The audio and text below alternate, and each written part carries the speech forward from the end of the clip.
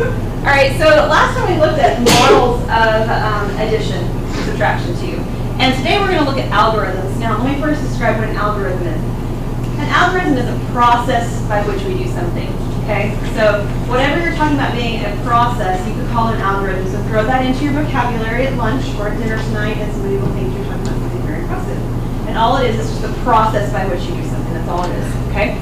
So you may not even think about the fact that there are multiple processes for doing addition and subtraction, but there are, and we're going to explore a few of them today. And this is by no means exhaustive, okay? I have other books that I've used before that encounter some of the different ones than what I'm going to show you, and some that I'm going to show you today that this is the first time I've encountered them in this book. The point is that when you get out and with whatever curriculum you're working with, you need to be able to work with that curriculum with your students. The other thing that this does for you is if you have some student that's just flat out not responding to whatever method it is, this process, this algorithm that you're using with them, you need some other option to help them to figure out how to do this. Okay, so that's what we're going to be looking at today. The first model is a concrete model. And this model goes back to base 10 blocks, which we did in class. Do you remember bringing in little red cubes and there were threes? All right, there were base 3 blocks and I had base 10 blocks as well.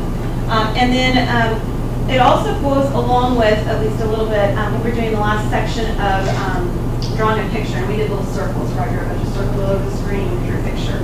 So today what we're going to look at is we're going to look at doing this with our base 10 blocks. So base 10 blocks, we had cubes. We call them unit. No, we didn't call them unit. We call them blocks, I think, right? The big squares and the little three-dimensional cubes, we call them blocks. We had the big squares, which are squares, and we call them flats. We had the long skinny pieces, and we call them longs. And then we had the single squares, and we call them units. Okay. So we're going to draw this picture. The first one we're going to draw is 34. So I need 3 longs. And I need 4 little squares. Okay? And then I need 18, so I need 1 long. And I need 8 of these little squares. They should look like squares. Mine don't, but just pretend.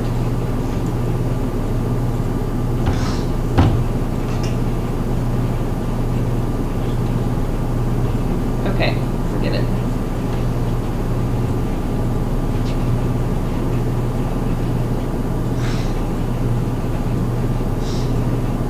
There's 8 of them. And you're going to draw each of these inside of a circle.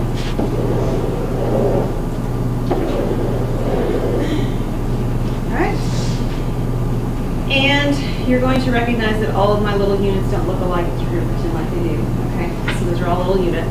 And one of the things that we did when we talked about base 10 blocks before is we talked about this idea that how many little base 10 unit blocks make a long? 10. So I can collect 10 of them. So I'm going to collect these 4 and these 6, and these make 1 long. Pretend that says long. And we would draw another picture then that shows this picture in 1 circle. Okay? So we're going to have how many longs? We're going to have 5 longs.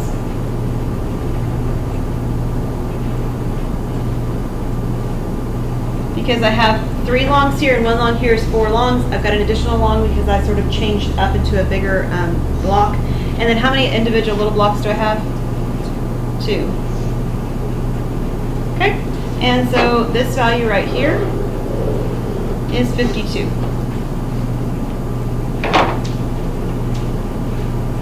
This is a concrete model of addition. Sort of merges a couple of things we've talked about. And it is great for conceptual understanding. But I don't know about you, but I don't want to draw this picture every time. And we wouldn't want that for our students either. But it does give them a basis for what's going on. And it also does a really good job of explaining what we're going to do in a couple of other of these, okay? So the next one, the expanded algorithm, has that same sort of a feel to it, but it does it without a picture, okay? So 34, the number 34, actually means that we have 3 times 10 plus 4 times 1, right? It's supposed to be 1 at the end. And 18 means I have 1 times 10 plus 8 times 1. This is expanded form. And I believe we've looked at this before too, haven't we? Okay. So when we're looking at this and we're counting and we're adding things together and whatnot, what this actually allows me to do is to say that I have 4 plus 1 times 10, and I have 3 plus 1 times 10, and I have 4 plus 8 times 1. So 3 plus 1 is 4 times 10. And I have 4 plus 8, which is 12 times 1. And we can talk about the fact that 12 is enough to trade up to the next value, right? I can actually break 12 apart into a 10 and a 2 separately. So I can actually write down that this is 4 times 10 plus 1 times 10 plus 2 times 1. And I can combine these two that are both times 10 in the same way that I did before. And I can talk about that being 5 times 10 plus 2 times 1, which is 52. And that's really the way it works. That's really why we're allowed to do this. Now, I put the standard algorithm on here because I want you to see that that's what you do when you do the standard algorithm. But you probably don't think about it that way, and maybe perhaps even nobody's ever said to you this is why this is done. So when you have 34 plus 18, what we do typically, the method that you've probably learned, is you start in the ones column and you add. You say 4 plus 8, and that is 12. And you don't really write a 12 down, do you? You actually write down a 2 and you carry a 1. So why in the world did you carry a 1? Because that 1 represents 10. Yeah? So you put it over in the tens column now because what you did is you carried 10 over. And then you have 1 plus 3 plus 1, which is 5. Now, the expanded algorithm can be reduced as well in one other way. So I want to go back up here and show you a reduced form of the expanded algorithm that's really pretty friendly, whereas the mess on the left is maybe not so much. One way of doing the expanded algorithm is to actually do what we just did. That is, write down what is 4 plus 8. And what is 4 plus 8? 12. And instead of what we just did a minute ago, we're really going to write down 12. And we did this because this is 4 plus 8. Okay? And then we're going to add the 3 and the 1 together because that's really 30 and 10. And what is 30 plus 10? That's 40. And then we can add 12 plus 40, which is 52. And then it's not really so hidden as to what we did with this sort of carry the 1 business. It's much more clear what happened to the 1 and why it worked. But of course it worked for the same reason, right? That's for expanded? Yes, that's another version of expanded form. These are equal versions of expanded form. Right here. So if it asks you to do one in an expanded form, you can pick the one on the right. That's fine with me. It doesn't matter. But they're both sort of descriptions of expanded form. Okay? All right, give me just a sec. All right. But there's a couple other algorithms that are not directly related to the standard algorithm like the ones we just did far. The next one we're going to look at is left to right addition.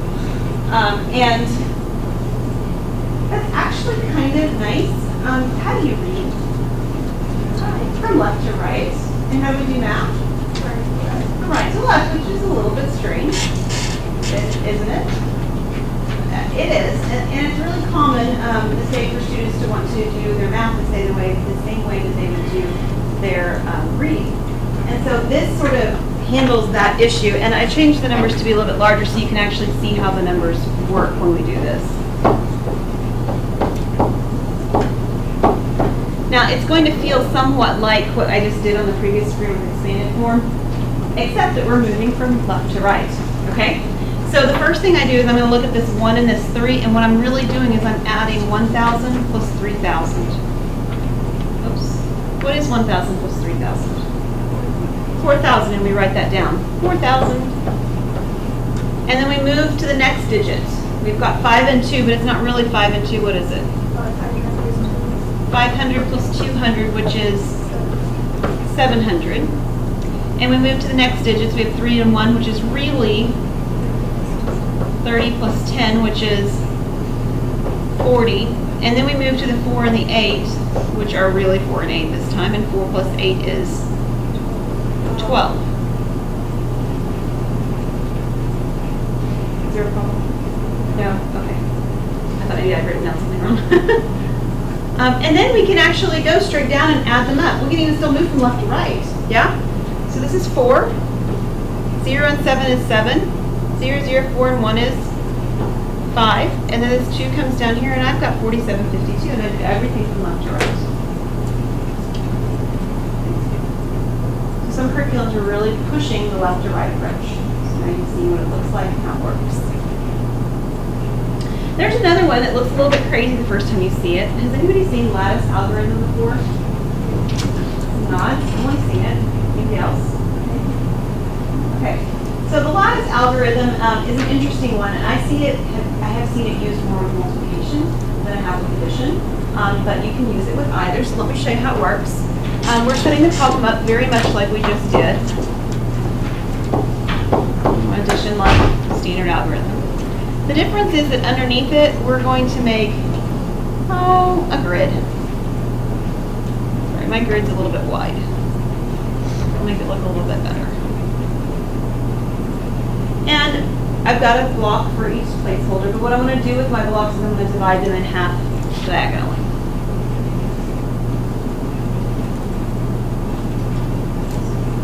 Marks are good?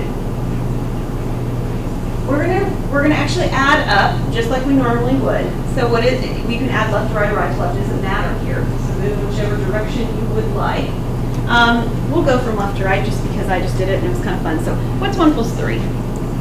4. So the 4 goes in the bottom right hand corner underneath the 3 and the 1. How about 8 plus 2? That's 10. The 1 goes on top and the 0 goes on bottom. The 2-digit number is the top one and then the bottom one. Okay. How about 9 plus 1? That's 10 as well, so 1 on top, 0 on bottom. 4 plus 8, 12, so we do 1 on top and we do 2 on bottom. And then what we do is we actually add up along the lattice lines. So this one right here, we're adding up diagonally. This is 2. This isn't so good, but what you do is you do 1 plus 0, which is 1. And then over here I've got 1 plus 0 again, which is 1, and then I have 1 plus 4, which is 5, and 5112, 5,112 is my solution. So it kind of keeps things a little bit more kind of orderly, at least in some sense. But you have a little bit more writing involved in doing it. So you've got give and take with any of these different algorithms. Okay, there's always a good and there's always a bad.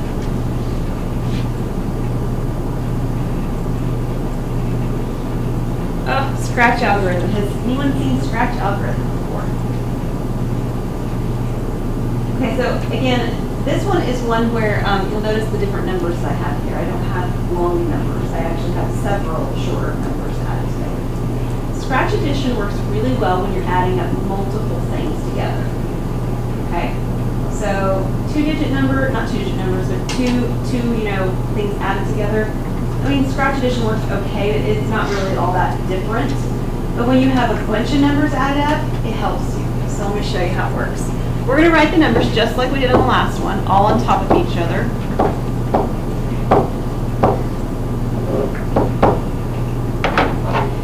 And we add from right to left. Okay, so we're back to right to left in the standard way that you remember in addition. But the kicker is that whenever I get to a number that's bigger than 10, I'm going to scratch. So let me show you. I have 4 plus 8, which is 12. I put a scratch through the 8, and I remember the units digit, which is 2. So in my mind, I don't have 12 anymore, I've got 2. Agree with me on 2? 2 plus 9 is 11, bigger than 10, so I scratch, and I remember the units digit of 11, which is 1. And then I have 1 plus 7, which is 8, and I write down my 8. So the beauty is that I never added anything together that exceeded 10. I never had to keep in my mind a 2-digit number plus something else. And that's really good because when we teach our children, flashcard addition like I was talking about before, all those flashcards, don't they always have 1 digit by 1 digit? Usually, we usually don't do a flashcard that's 12 plus 37. There's no flashcard like that, right? So here's what happens then, is you count your scratches. How many times did I scratch? 2 times. And each of those scratches really represented the number 10, didn't it? Which means that's 20, so I carry a 2. So I'm still carrying, just like I would before. I just don't have to keep in my mind the large numbers that are accruing as I go. And then I can do the same thing. So 2 plus 3 is 5, plus 1 is, plus 6 is 12, so I scratch and I remember the number 2. 2 plus 8 is actually 10, and I scratch and I don't have anything, so I can write down a 0. How many scratches? 2. So in theory, I've got a 2 over here that gets carried down. I don't have any hundreds digits. So this is 208. What do you think? That's nonsense nose. Can you explain it one more time? Sure. Can I create a different example for us? Yeah. All right.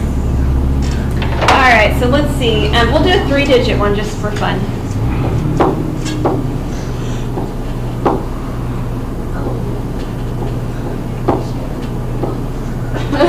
That's what the 3-digit part is. How about that?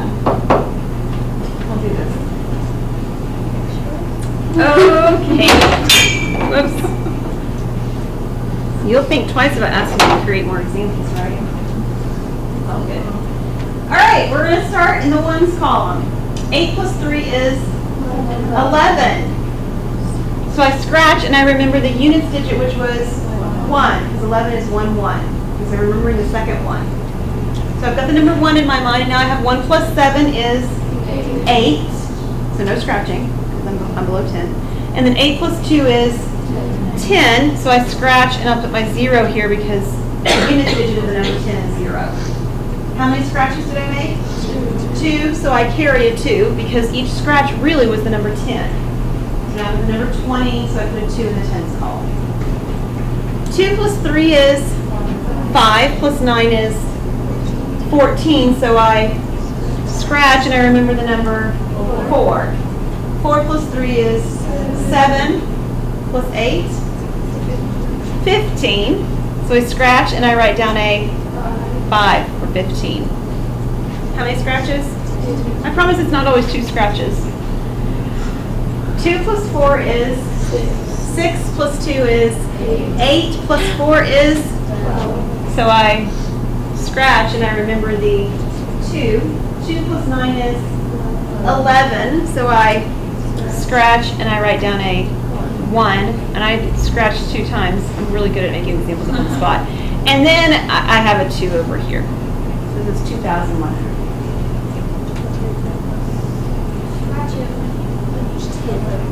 Exactly.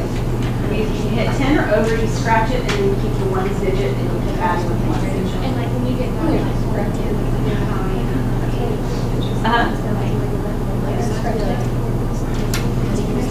Yes.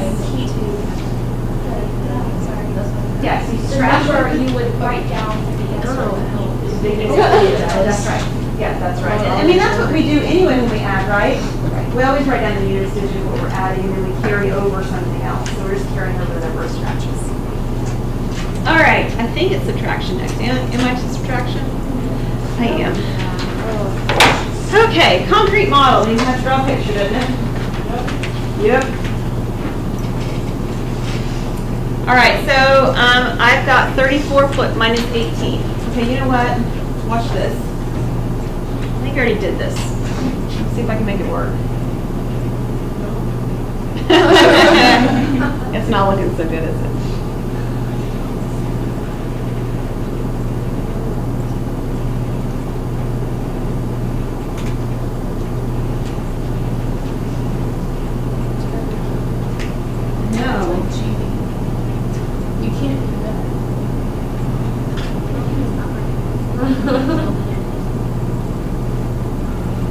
It's thinking. All right. Part of this doesn't work though, right? Because, all right, stop. Because I don't have this piece here. I should be deleting this. All right, we're gonna try and see if this will delete what I want. All right. I think, oh, look, I got concrete model written up there twice. That's not so good.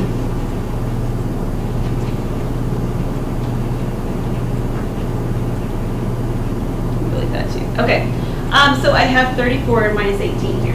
Yeah? Hold on. So you have to write down 34 minus 18. This one's minus though. We're going to subtract this addition last time.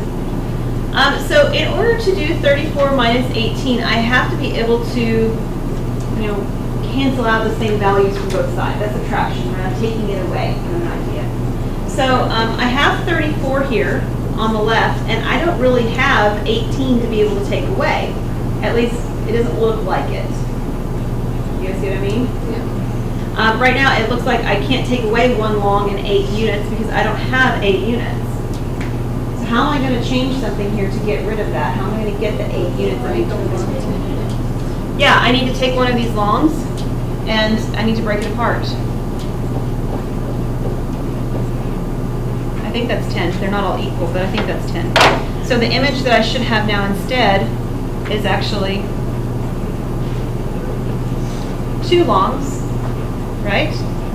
And then I should have, this is 10 and 4 more.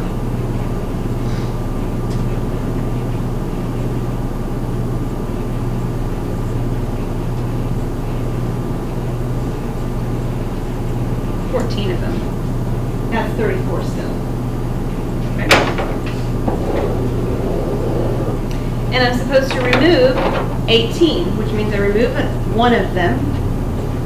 Remove a 1 long. And I remove 8 units. 3, 6, here's 8 of them. And we drew pictures somewhat similar to this last time, but with discs or circles. And I'm left with what? Now 1 long. 6. And 6 units. Which means the subtraction gave me what number? 16.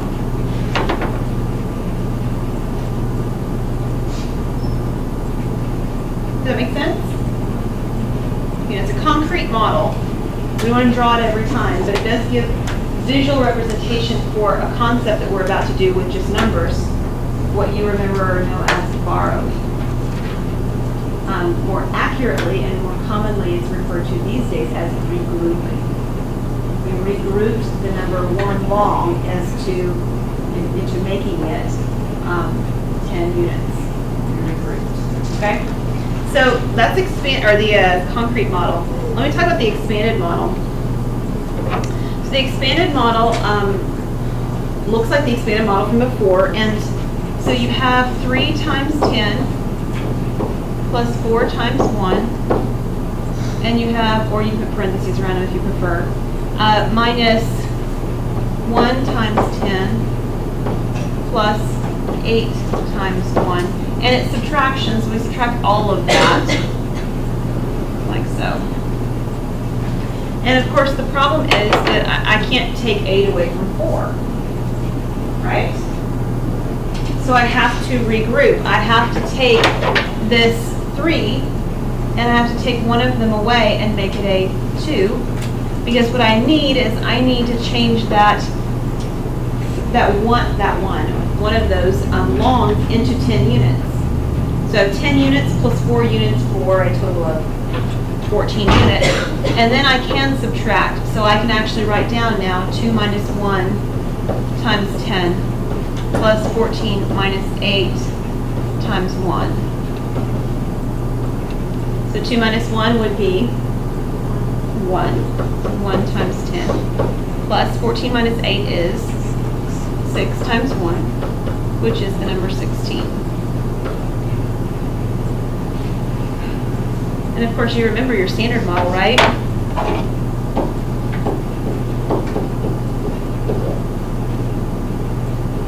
It's the same thing as we just did, it just doesn't have the expanded form part of it. I can't take 8 away from 4, so I have to borrow.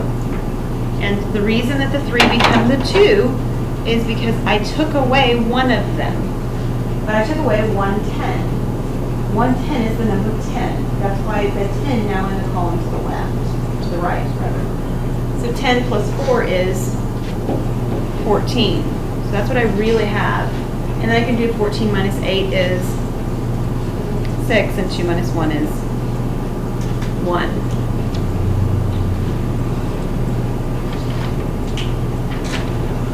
Okay, let me show you a bit unrelated idea.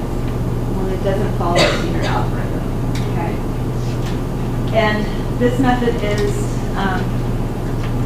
it's really very nice. Allow yourself space. Start on the far left of your paper, okay? I want you to write down 834 minus 158. Okay, so the reason that this is difficult, quote unquote, to subtract is because I have to borrow twice. The 5 is bigger than the 3, the 8 is bigger than the 4. Neither of those is particularly friendly to just do without any kind of borrowing. Agree? Okay. So what I'm going to do is I'm going to add a value to the second number so that it makes it easier to subtract. In particular, the nicest numbers to subtract are numbers with lots of zeros in them, aren't they? Easy to subtract if you don't have to actually take anything away. So what I'm going to add is I'm going to add the number 2 to this number because that will turn it into 160. And it puts a 0 in the 1 slot. But if I add a number to the number at the bottom, I'm also going to have to add a number to the number on top. That's the only way it stays equal. So this becomes 836, which is friendlier to subtract than it was before. Because I don't have to borrow twice, I would only need to borrow once. Does that make sense? Okay. But really, I still have to borrow once, and is there a number that I can add to the 160 on the bottom that makes it friendlier? 40 would be awfully nice. But again, if I add it to the bottom, I have to add it to the top. So what is 836 plus 40? 876. And what is 160 plus 40? 200. And what do you get when you subtract this? 676. So, every time you see something new, it always feels awkward and like, why would I want to do that when I can do it the way I've always learned it? Okay? This kind of stuff is the kind of mental math that I do all the time. I never subtract 19 from something. I never subtract something from 9.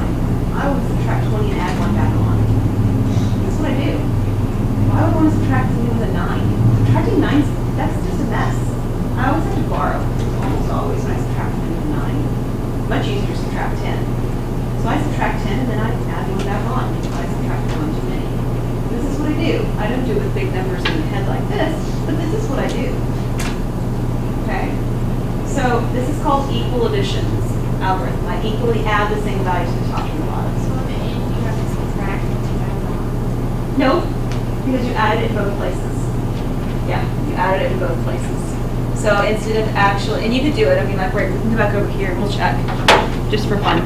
So if I want to do this one and I have to borrow, I have to turn the 3 into a 2, and the 4 becomes a 14. 14 minus 8 is 6. Of course, 2 is not big enough, so I take the 8 and make it a 7, and I turn the 3 into a 12, or the 2 into a 12. 12 minus 5 is 7, and 7 minus 1 is 676. Just like I had before. Okay. It's an interesting algorithm. Okay. And I will guarantee you it will come home with my daughter, because it already has. And when it does, my husband says, well, why would I want to do that? And you may be thinking about yourself too, I don't want to do this the other way. And my daughter understands the other way, why would I want to teach her this? Because you have to remember, not everyone thinks the way you thought. And for some of you, and for some of your students, they're not going to think that this, the way that you know it, makes any sense to them either. So we have other methods to be able to explore along that line. Okay? All right. And if that weren't fun enough, we're going to do some addition and subtraction in other bases. Oh, yes, we are. We are, and it's going to be so much fun. So I want you to remember, I want you to remember base 8. What digits are in base 8? 0 through 7. We always stop one shy, right? Okay. This is not that bad, Beth. You will be okay. All right, so we have 0, 1, 2, 3, 4, 5, 6, and 7. And the reason I bring that up is because I don't want you to forget that. Because as we work, if you ever tell me that you've got an 8, we've got a problem. If you tell me we've got a 9, we've got a problem. Because there aren't any 8s and or 9s in base 8. Okay? So I want you to think about this, and the reason I want you to think about this is because what it does is it puts you back in the mindset of how your students will feel in first and second grade. Okay? It's how they're going to feel when they have to do these different methods, or when they have to learn when they carry and when they borrow, and when they do these different operations, because you have to stop and really think again, because you're not very comfortable or familiar with base 8 like you are with base 10. Okay? So, we're going to do this with a standard algorithm. Let me move this over, actually. We'll just do this. Okay. I want to show you a couple of the different methods for doing this so you can see. So we're going to do 3, 4, and 1, 7. And we need to make sure that when we're done that we put our answer with a little 8 beside it down there as a subscript, okay? Because that's part of it.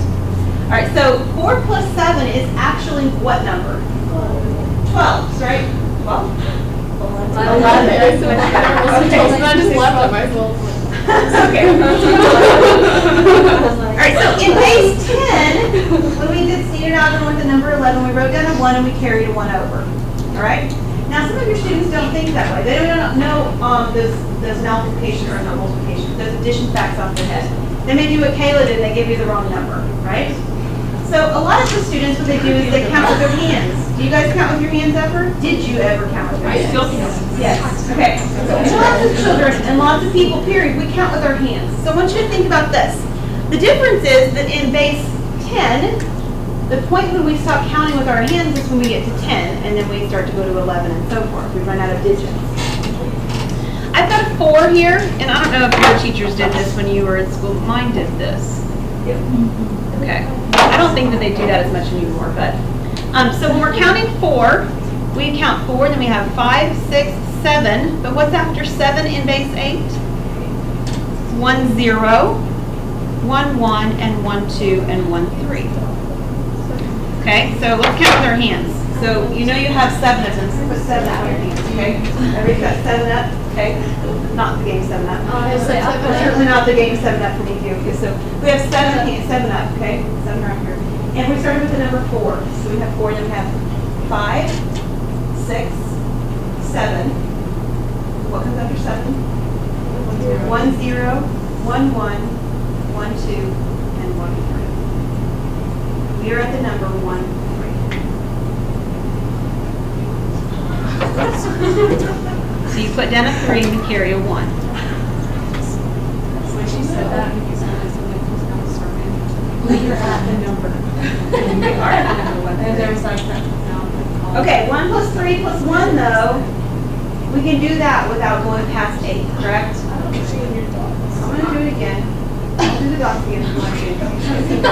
Okay. What's 1 plus 3 plus 8? 5. This number is 5, 3, base 8.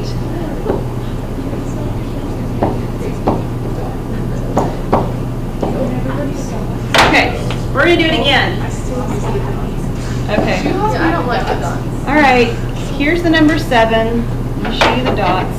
You count this one time. You count each of these 2 times when you count.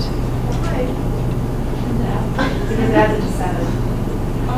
So this is one way, and maybe it's ancient. Maybe you guys didn't learn it. Did some of you learn it? Some of you gave nods on dots. So I learned it with 3 dots. I each did 1, 2, 3, 4, 5, 6. So every number had dots. And the number of dots give you a way to count without using your hands, but they give you a way to count by touching the paper. I learned like that, like where you go 1, 2, 3, 4, 5, 6, 7, 8, 9 in a weird thing. I don't know. Like you That's got some way.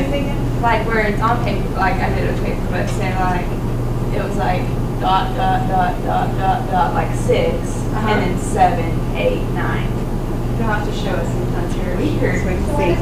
If you don't like the dots, I don't care. It doesn't matter. Use your hands. Okay. So it's just this is what happens when you don't follow your notes. Let me do one more example of this, like the other method for another method for doing this. Okay.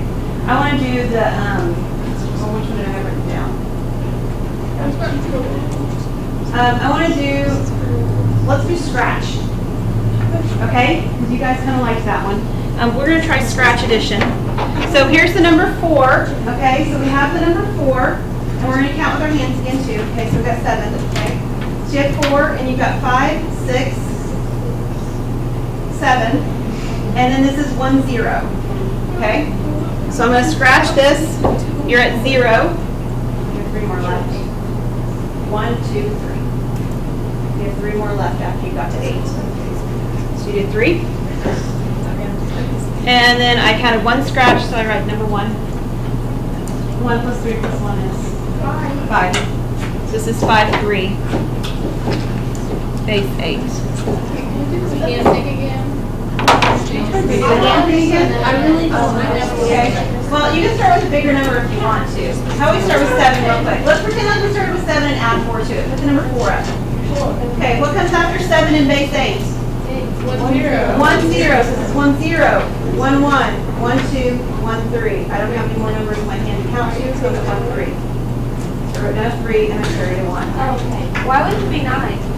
What's that? Why wouldn't it be 9? There's not a 9. 8. There's not an 8 or a 9 in base 8. Okay, yeah, that's Remember my digits? They stop at 7 and then they go to 1, 0.